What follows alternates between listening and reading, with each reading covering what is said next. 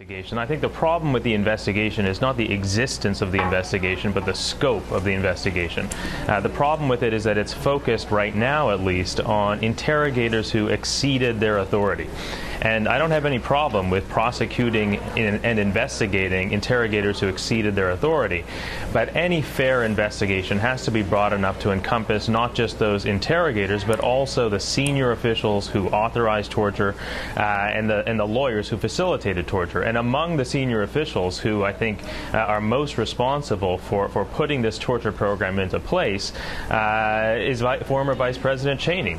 And so I don't think it's a big surprise, certainly not a big surprise to me, that former Vice President Cheney is opposed to the investigation. And I think we saw this once already with Abu Ghraib. We saw how that was dealt with by the Bush administration, and there was an effort to make it seem like the prisoner abuse problem was a problem traceable to a few bad apples or to rogue soldiers.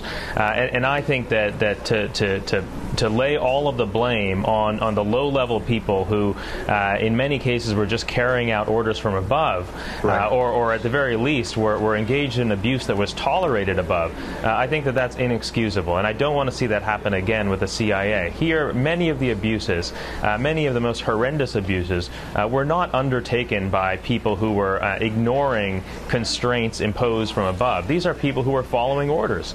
CIA interrogators were following orders. And that's not to say that I think that the CIA interrogators are blameless in this, but to pretend that it was a problem of rogue interrogators, I think is crazy. Hey guys.